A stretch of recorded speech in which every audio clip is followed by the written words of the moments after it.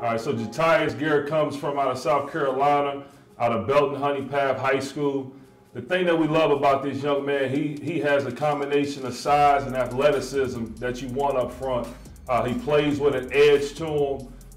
Again, as I talk about his athleticism, his movement skills fit our system when we're looking here in this 3-3-5 system. This guy has a great first step. He bends well, violent at the point of attack.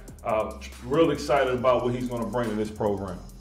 Yeah, I agree there, Coach Reynolds. You know, one of the things that you see right away is that he's always moving on to the offensive side of the ball. You know, he's aggressive in what he does. Clearly, you can see the length and the size. He'll be able to grow into one of the premier defensive linemen here in the ACC. And then obviously you love how productive he is for being a defensive lineman. I mean, the sacks, 9 sacks, tackles for loss.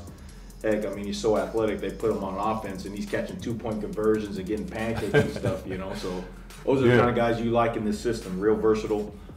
Team captain as a senior, just along with the offensive side of the ball, putting a premium on guys who go out there and lead their senior years. That leadership quality is gonna pay dividends when they come here, you know. No question. And you talk about a kid that has a high motor. Every play, I mean, he gives it his all. You got, you know, some clips, you got 2 or 3 guys trying to block him, and he still finds a way to get to the ball and have production. Agreed. He's a good get, man. Lucky to have him. It'll be a great addition to the family. Yes, sir.